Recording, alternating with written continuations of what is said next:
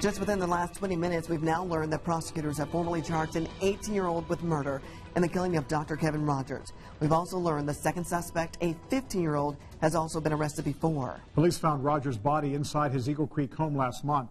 Our crime bureau reporter Steve Jefferson was the first to break the news about the arrest of the two teenagers in the case last night. And today he spent the entire day digging through the criminal past of that 15-year-old suspect.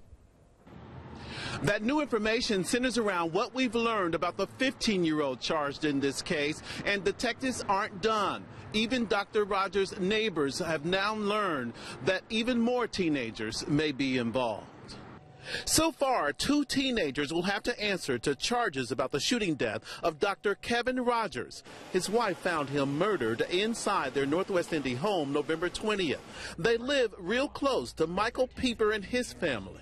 I've told my wife for a long time that evil can come to your doorstep no matter where you live. And she kind of foo-fooed me, but now she's more of a believer. This is 2004 video of veteran homicide detective Mark Prater, who believes 18-year-old Karan Bickham Hurst shot and killed Rogers. A 15-year-old boy is also charged with murder. Eyewitness News learned the 15-year-old has multiple past arrests, including one for theft here at Pike High School last month. And in October, officers arrested the same 15-year-old here at High School Road and Commons Drive for being in a stolen car.